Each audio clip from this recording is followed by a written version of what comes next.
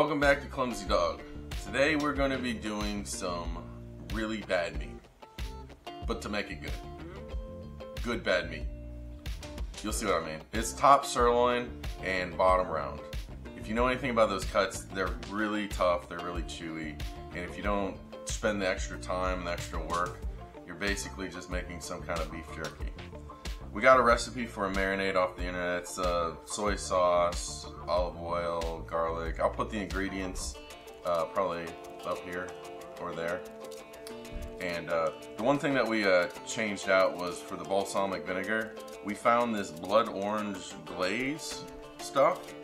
Looks like this.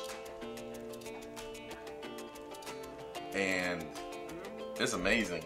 It makes it really flavorful. So imagine blood orange glaze, balsamic vinaigrette. It's really good stuff. So we're gonna chop up some garlic. We're gonna put all the ingredients together. We're gonna put it in a bag, let it sit overnight.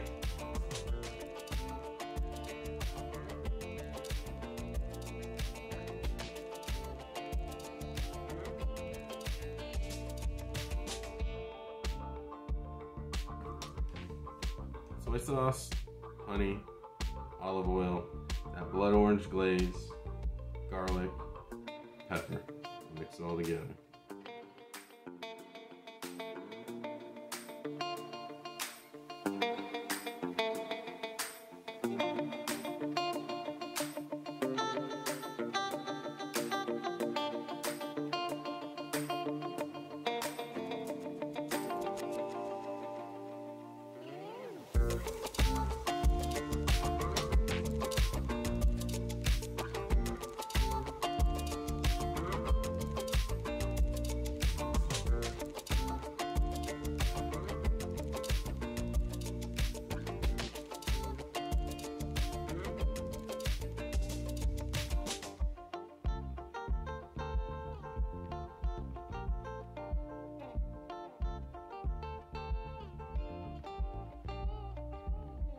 Alright, so our meat's been marinating for 14 hours now. I've got the chimney warming up on the grill outside.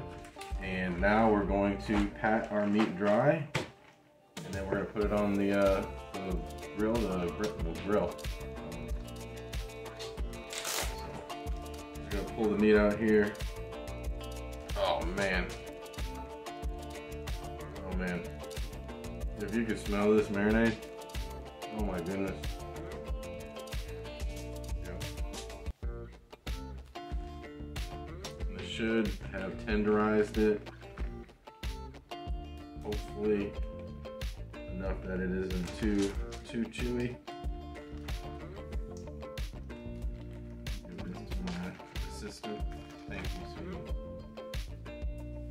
Alright, so muy importante, pat your meat. Don't rub your meat, at least not in public. You can pat your meat, you know. Garlic that's on there, I'm not worried about getting every piece off. We like garlic, but all this liquid here, we want to sear this when we get it on the grill, so we can get that nice steak crust that's on there. Because all throughout this meat is that marinade. You can see how the meat doesn't look red anymore. It's this deep brown. That's from the soy sauce and that balsamic vinegar with the orange, the blood of orange on there. Oh yeah. I'm just feeling this too. It feels real tender. So you know it's gonna be good. All right. You don't have to go psycho mode getting it dry. Just get most of the liquid off there. And like I said, we're gonna put it on the grill. We're gonna sear both sides. We're gonna probably do 5 to 6 minutes per side, you know. Play it by ear, just listening for the sizzle and whatnot. And then also, our ending temperature, this is very important. We wanna be between 125 and 135. We're looking for medium rare to medium. If we undercook it on the rare side, it's going to be chewy, and if we go too far on it, it's going to be all dried out and chewy as well. So you have to hit that sweet spot of medium rare to medium. So, and they're not especially thick cuts of meat, so there's not gonna be an awful lot of carryover temperature. So if we get these off right at 130, tent them in some foil while we get everything else ready, let them rest for a while. We should be at that medium rare to medium mark. And then they should smell a lot of shit off of this, you know what I mean? This should be tender. You might be able to sense my apprehension because honestly, I've never done bottom round before. I've done top sirloin before and it's worked out, but the bottom round, these down here, these concern me. This is a huge working muscle, man. Like that's chewy stuff, man. Usually you're only putting that in like a stew that you've been boiling everything for 25 hours. So we'll see how this works out with the marinade. 14 hours, 130 to 135, probably about the mark I want to pull it at. And we'll let you know how it tastes. Let us be the guinea pigs for you. So I'll bring you back when we have the grill ready and we lay these bad boys on there.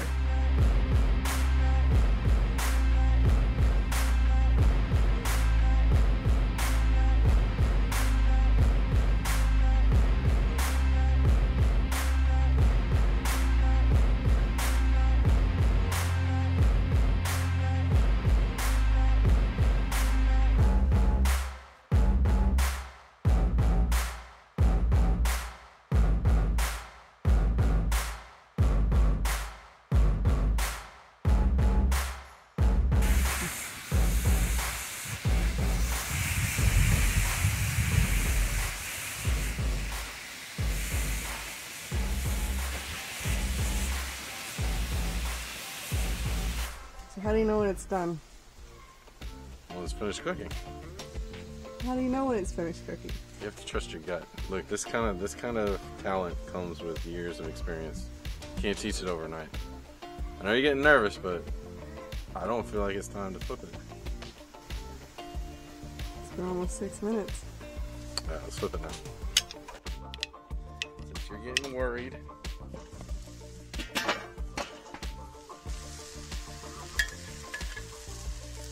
Oh, shit.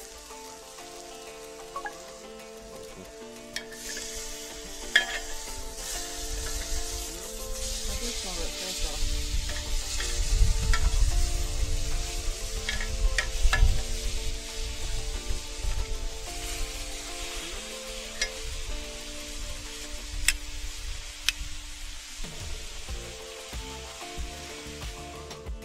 Look, guys that are watching the video, my videographer here was getting worried. We were at the 6 minute mark and we didn't flip the meat yet. After all, these things take time on the grill. It might be 400, 450 degrees, but you want that good caramel on the crust. You need to wait. If you're looking, you're not cooking. That's what they say, right? I don't know what I'm waiting for, but I know it when it happens. Let's just put it that way. Look, y'all, she's still getting nervous. She's like, it's been 3 minutes on this side. Do you want to check again? I'm like, no. Look, grilling and barbecue, which this isn't really, I don't know if I would call this barbecue so much as it's just grilling, you know? But if you're doing anything and you're rushed to do it, like, oh, I gotta go do this, I gotta do that, it's like, you're not doing something right, and you should stop and you should reevaluate what you're doing, because at no point should you feel like you're rushed. That being said, you should pay attention, right? Because we want to hit that very precise temperature range. But, I mean, I know we're not there yet. We've been on for like 6 minutes or 9 minutes.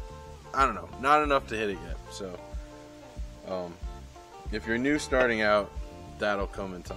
If you're older, you know what I'm talking about. You know what I'm talking about when I say, you know it when you see it, or when you feel it. She just held up her hand. It's been 5 whole minutes on that one side. Put a comment down there. Would you open the lid right now to check it?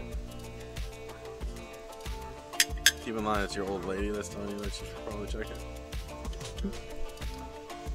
I know, I'm with you. No, I'm not opening it. No.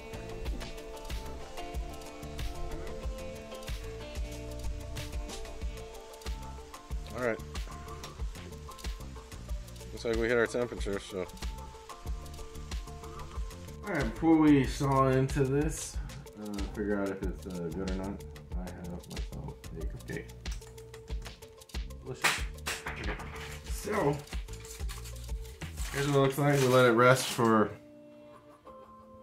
honestly, maybe 10 minutes or so. It's kind of a thin cut, so it should be pretty.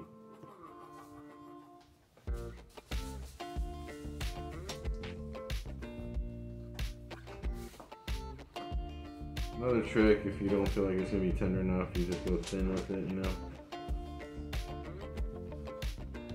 So this is the bottom round. Oh. That's really good. Here. Try it. Yeah, that's outstanding. I love that flavor. Oh yeah. Oh, It turned out really well. Yeah. It's like meat candy. Soy sauce and sweetness from the honey. I'm tasting that blood orange balsamic too, more than I thought that I would. You want to taste? Yeah. Alright. Here you go, sweetie. Let them know how you think. What is it? Does it taste good? Yeah. It has juice in it, she says. Alright, well, I think we're gonna have supper. I'll see you next time. Oh, it's outstanding. Alright, George, you want to taste some more meat? Yeah. Here, this is the top sirloin. You like that? Emma, you want to taste some of this? Yeah. This is the top sirloin right here. You tell me how that tastes. Is it good? Is it good? How good? How good? Busted. Busted. You're too young to be using those words. You're not allowed to hang out with your sister anymore. You're 3 years old. Why are you saying busting? Alright, so I forgot that we didn't try the top sirloin. Here, this is your mama's top sirloin. Look at that bend over on itself. I know it's pretty thin, but still. Oh yeah, that's really good. The top sirloin worked out much better.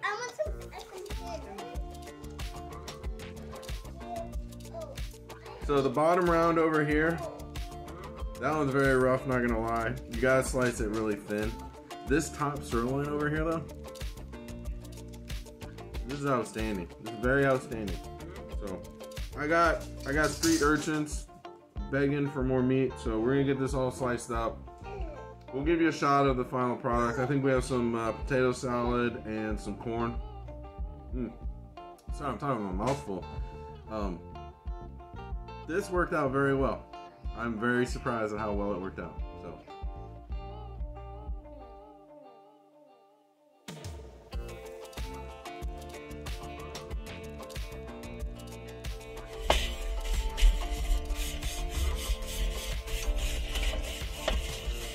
Oh, I didn't see that. So, I had some final thoughts about this top sirloin and bottom round. My wife and I and two little girls ate all of it. We ate all of it. We ate it, the potato salad and the corn.